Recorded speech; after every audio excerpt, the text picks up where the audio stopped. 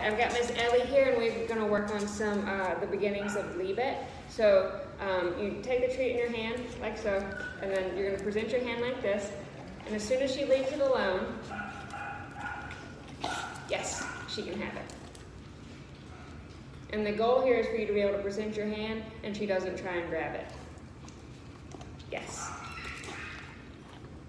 Once you can present your hand 10 to 15 times in a row and she doesn't try and grab it, you're ready for step 2. Yes.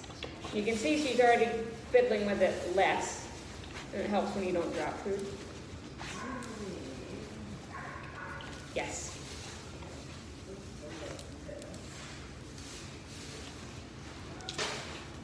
Yes. Hi, Rocco. Hey, buddy. I'm sorry I didn't say hi to you. Yes. So you're just going to practice this. I was used to seeing it. Yes, until you can get to that point. She's very smart, and when we worked on it while she was in boarding, she was doing really well with it. Yes, there you go.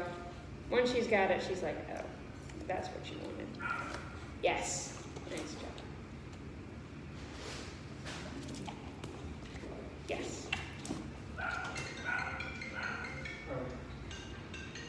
Yes. So once you're, over the weekend, she'll probably get to the point where she's ready for step 2. I'm going to show you what that looks like. So you're going to have the food, and the same rules apply, but you're going to put it on the ground. Yes. And then she gets a treat from the other hand, so that she learns that whatever's on the ground, if you leave it alone, you get something the same, if not better. So you're going to cover it. Yes.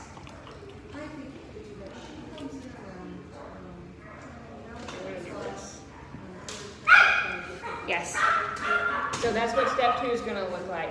And then when she comes back on Monday, she'll probably be ready to start adding the cube and all that good stuff. So we'll get a video of that on Monday. So if you have any questions, let me know. But she's off to a good start. So start with step 1, where you present your hand.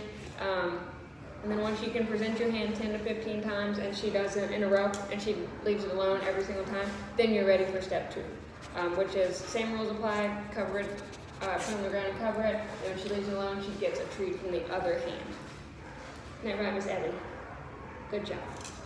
Good job.